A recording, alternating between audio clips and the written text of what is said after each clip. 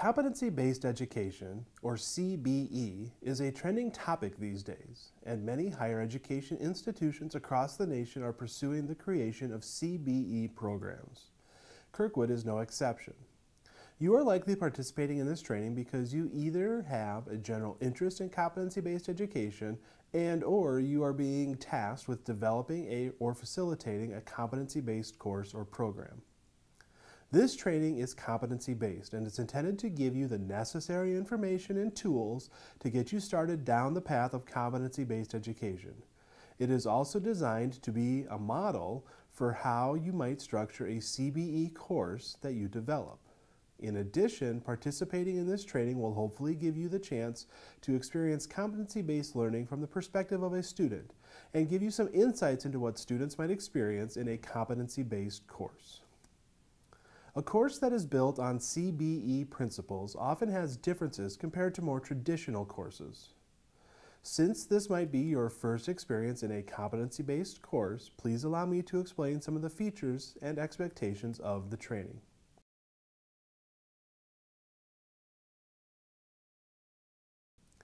First, all of the materials, activities, and assessments in the training are open and available for you to access.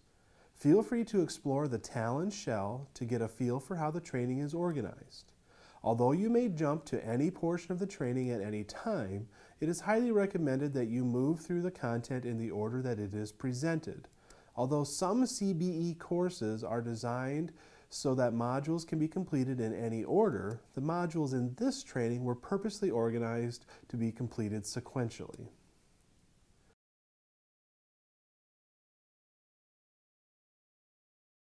Next, the content for the training is structured around a set of competencies.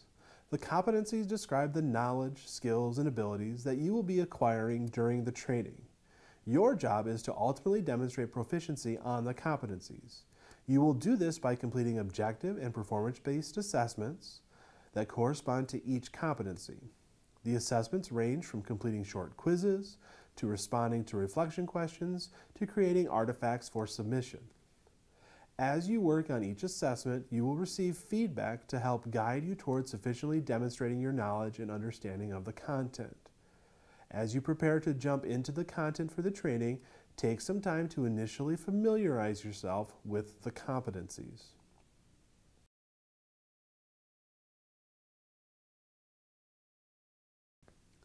In order to complete this training, you will need to demonstrate proficiency on all of the competencies. This means that you need to successfully complete all assessments at the proficient level. Suppose that you submit an assessment artifact that does not meet the expectations for proficiency. In this situation, you will receive detailed feedback about the work and the next steps for making improvements. You will then have the opportunity to revise the work and resubmit the artifact. One of the hallmarks of a competency-based approach is that you are given the opportunity to continue working until you demonstrate proficiency. For each assessment in this training, you will be allowed to resubmit work as many times as necessary, within reason, in order to reach proficiency.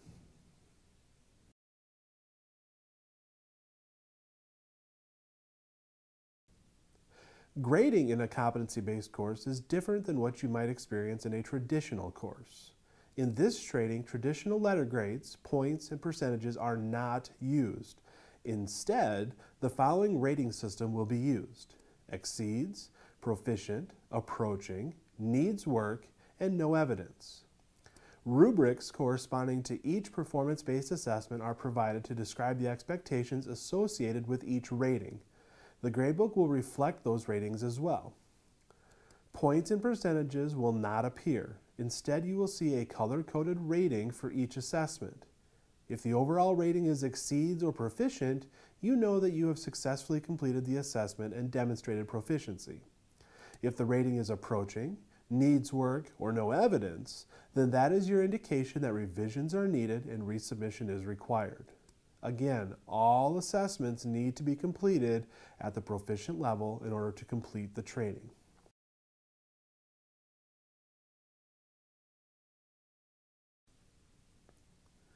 This training is completed online, asynchronously, and is self-paced. In addition, there are no set due dates for completing assignments. This means that you are free to work as quickly or as slowly as you like. This flexibility allows you to spend as much or as little time as you need on each portion of the training. This is one of the benefits of a competency-based approach.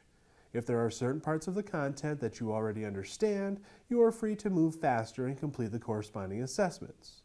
If there are certain parts of the content that you are unfamiliar with, you can spend more time engaging with the instructional materials before completing the assessments. If you are looking for some guidance, though, about how to schedule your time, a pacing guide is provided. The pacing guide lays out a suggested timeline for completing various activities in the training. Ultimately, the pace is set by you, but the pacing guide might be a useful tool for planning and scheduling. Feel free to use the pacing guide as you see fit.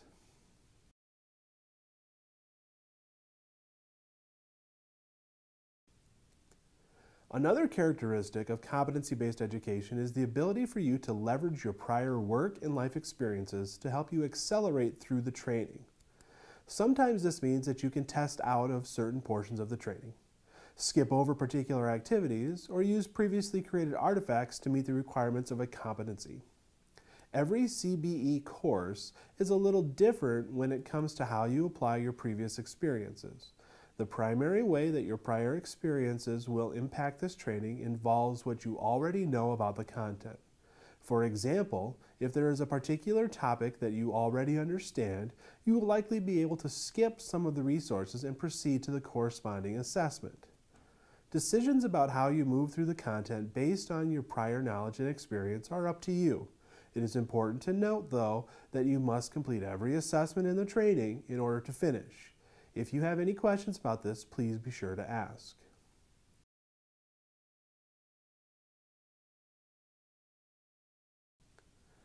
Finally, this training is designed for you to move independently through the material. It is important to note, however, that you are not alone in the learning process. I am here to help you in any way that I can. We will communicate a lot via the feedback on the assessments, but I am also here to answer questions and to discuss the various topics. Please do not hesitate to contact me with any questions, comments, or concerns. Be sure to post questions and comments in the discussion forums that are found throughout the training as well. This training does not have a set start date or end date, so there may or may not be other participants working through the training at the same time as you. If others are in the training, don't hesitate to reach out to them. Check out the Introduction and Cafe discussion forum to see who else has been in the training, and don't be afraid to network with those folks as well.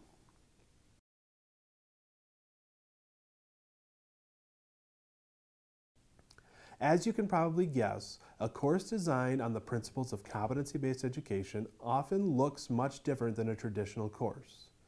Pacing, assessing, grading, applying prior life and work experience, and so on all take on unique characteristics within a CBE course, and each CBE course has its own variations and idiosyncrasies. This training is no exception. Hopefully, this introduction has given you some general insight into what to expect as you participate in a competency-based course. Best of luck as you complete this training.